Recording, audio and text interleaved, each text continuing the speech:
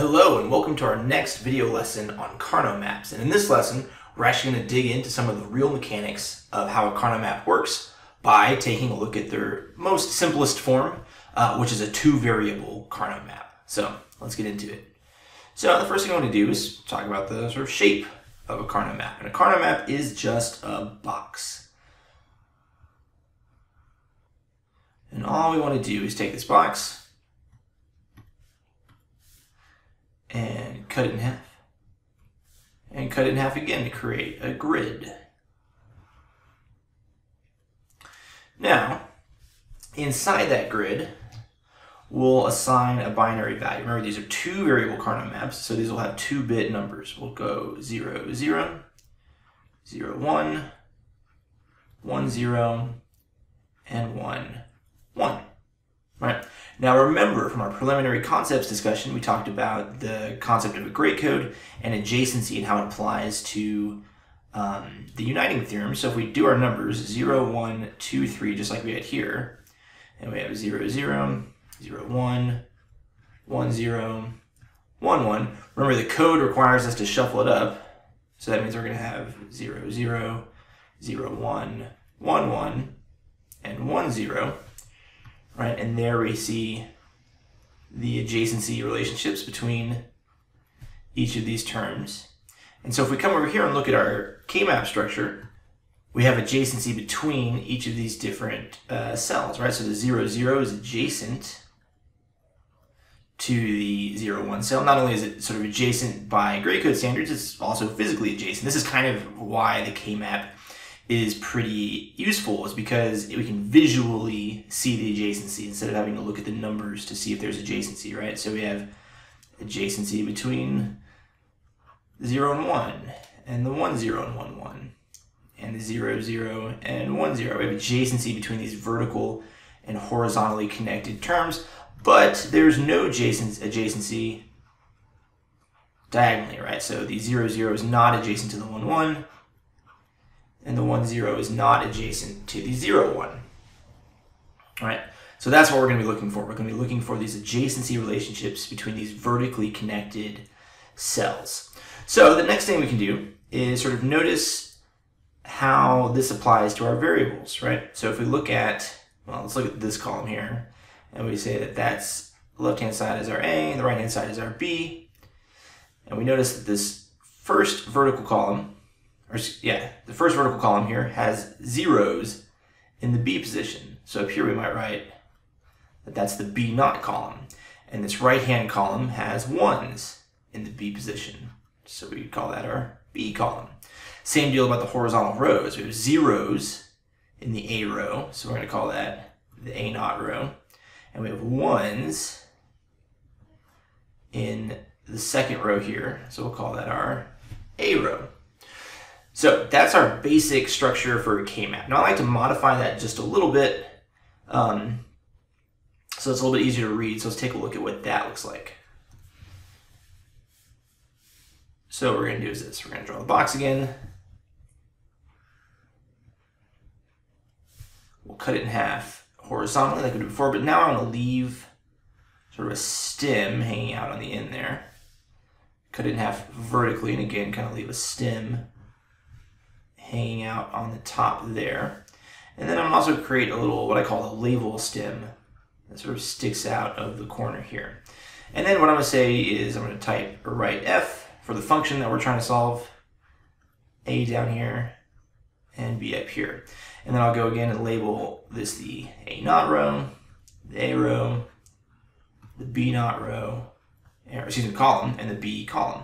And then I'll go ahead and label each of these cells, but to keep it simpler, we'll just use the base 10 representation, 0, 1, 2, and 3. You know what, I'm going to go ahead and save that so I can copy and paste it, not have to keep drawing that in our subsequent examples. Control-C. All right, cool. So now let's go ahead and do an example. Let's take a look at something like this. F is a function of A and B, and is equal to, we'll use our generalized minterm expansion.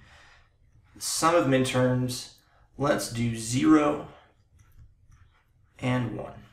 So the way we apply this to a K-map is we take the cells that are numbered in here, 0 and 1, and we just drop 1s in that cell.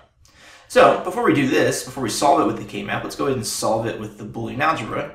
So we know that this sum of minterms is equal to A naught and B, or A naught and B naught, or A naught and B. And we know that we can use the uniting theorem and combine them using B to get a result that is equal to A naught. So that's the answer we'll be looking for on the K-map. So in the K-map, we're basically going to do the same thing. We're just going to go ahead and try to combine some of these terms into groups. Now there are two rules about combining these groups. The first rule is that the groups have to be rectangular, right? So we can't split the corners of anything. There has to be adjacency. It has to be horizontally or vertically connected. They have to be rectangular or square. The second thing is that they have to be groups that are powers of 2. So a group of 1 is okay, a group of 2 is okay, a group of 4 is okay, but not a group of 3, right? And in the two-variable map, that would sort of break the rectangular rule anyway. So we see that we have got 0 and 1. They're adjacent to each other, so we can connect them by just drawing a little box around them. Now, when we draw our box, what we do is we look and see where does the box fit. And in this case, it fits neatly inside the A naught row. But we see that it splits the B naught and B, right? So you look for wherever the box fits neatly inside one of the groups. It could be one of the columns or one of the rows, or maybe multiple columns and rows. But you look and see where it fits, and all the variables for which it fits, those are the terms that it simplifies to. So this function of A and B simplifies to, fits neatly inside A naught, so it's just equal to A naught. And that really is all there is to K-maps. So let's just go ahead and look at some more complex examples.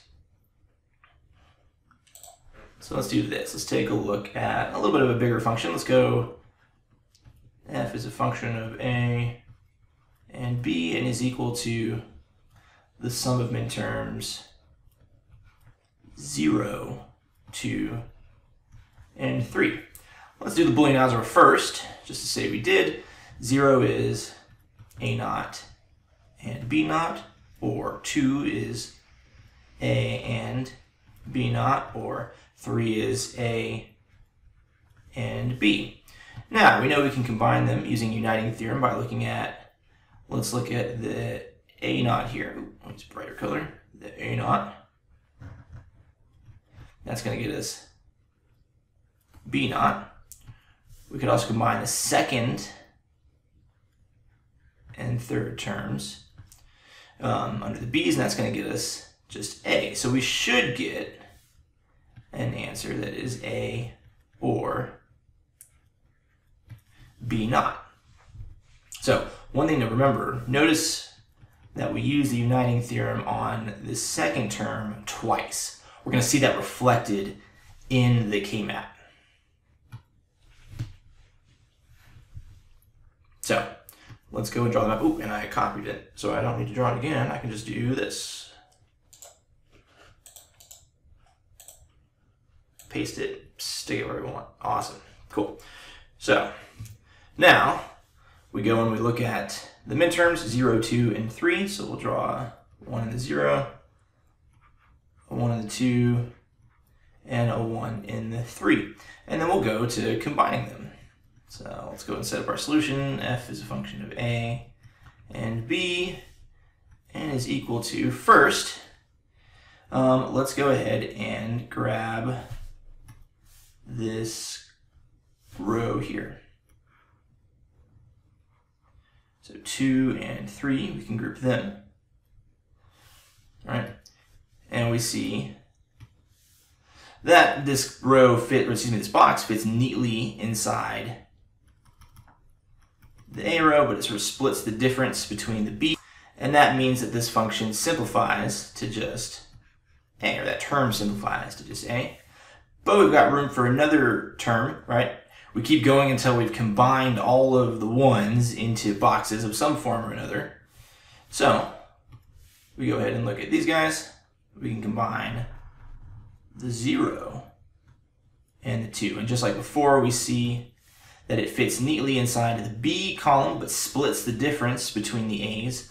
So this term simplifies to just B naught. And once we've sort of covered all of the ones, we know that we're done. And sure enough, we got the solution that we expected to get via the Boolean algebra. So let's take a look at one more example. Actually, let's look at two more examples of some kind of extreme cases that can happen. They'll illustrate some fun things about our K-maps. So what if we had a function that just consisted of a single term? Let's say we had f as a function of a and b and is equal to the sum of minterms just 1. Right? And that's our only term. So we go to group them, following the same thing as before. Right? A group of 1 is a power of 2, so it's a valid selection. And we see that it fits neatly inside the A row and inside the B column. So that our solution here is f is a function of a and b and is equal to a naught and b. So we can see how those minterms sort of exist inside the K-map, even if they're just sitting by themselves. So that's the example if we have only one cell. What if we had all of them filled? What if we had f as a function of a and b and is equal to the sum of minterms 0, 1, 2, 3. And we know our Boolean algebra, that's a naught and b naught, or a naught and b, or a and b naught, or a and b. So if we combine stuff again using uniting theorem, we will see that we get, let's see here. Let's do the b's here to get a naught. There's a couple different ways we could have solved this one. And then we'll do the b's again to get a. So this whole expression simplifies to a naught or a, which we know is complementarity, which means it's equal to 1. So when all of the minterms exist,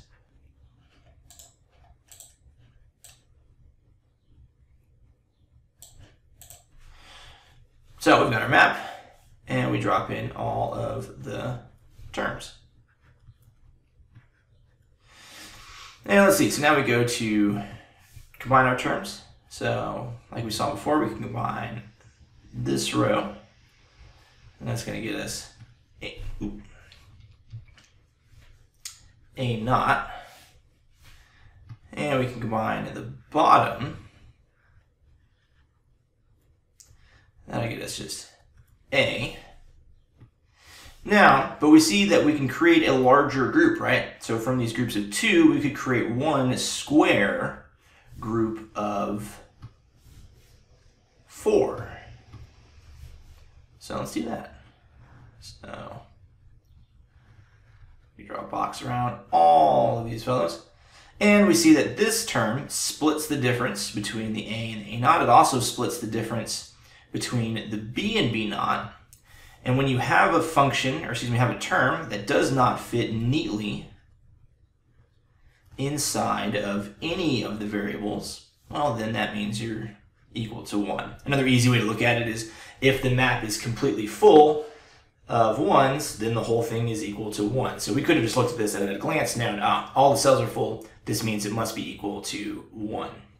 So, and that's really all there is for Karnaugh maps, especially for 2 variables. We've kind of exhausted all of even the possible input combinations. But just to recap our 2 sort of fundamental rules of K-maps. The first rule is groups must be rectangular.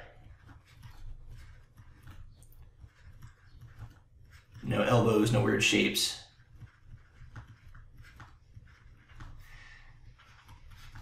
2 groups must be a power of 2.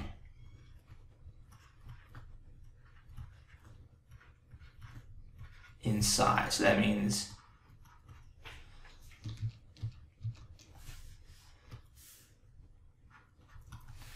that it can be a group of 1, like we had here, a group of 2, a group of 4, a group of 8, a group of 16, etc. But not a group of 3 or 5 or 7. Right? You can't have that. So that's all there is for 2 variable K-maps. In the next video, we'll take a look at 3 variables. We'll see that the structures are here, the concepts and processes are exactly the same. It's just a little bit more complex and sophisticated. The setup's also a little bit weirder too, but we'll take a look at it in the next video. So thank you so much, and I'll see you guys in the next one.